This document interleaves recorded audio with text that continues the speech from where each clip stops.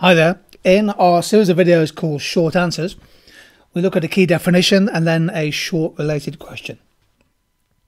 This video is on microeconomics and it focuses on substitution effects.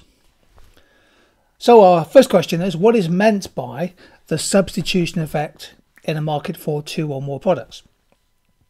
Well, the key thing here is that the substitution effect is the change in demand for a particular product when its relative price changes, its price relative to a competing product, for example.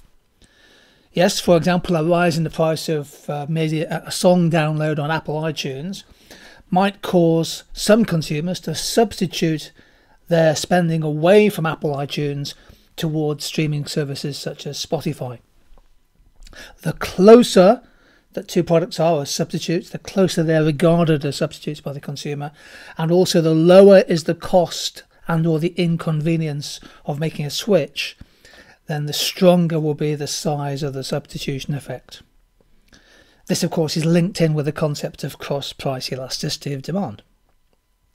Here's a related question.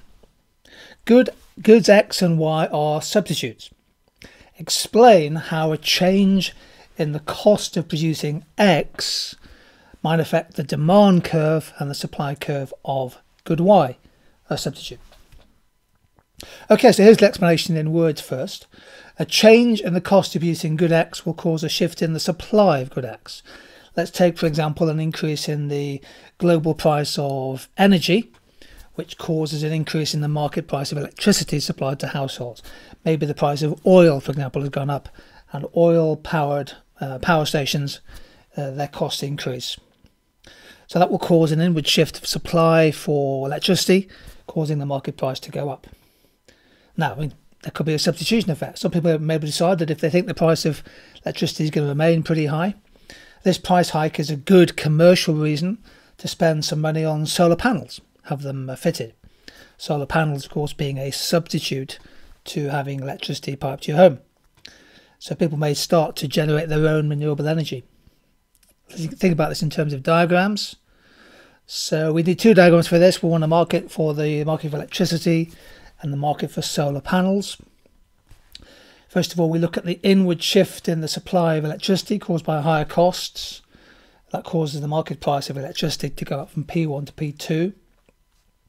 And this then, in theory, should cause the price of solar panels to increase as well. So an inward shift of the supply of good X, electricity, causes a rise in the price of X. This will then cause an outward shift in the demand curve for the substitute good Y, which we're going to call solar panels. An outward shift in demand for solar panels causes an expansion along the supply curve for good Y. And the market will reach a new equilibrium eventually with a higher price and an expansion of quantity traded. There's our short answer on substitution effects.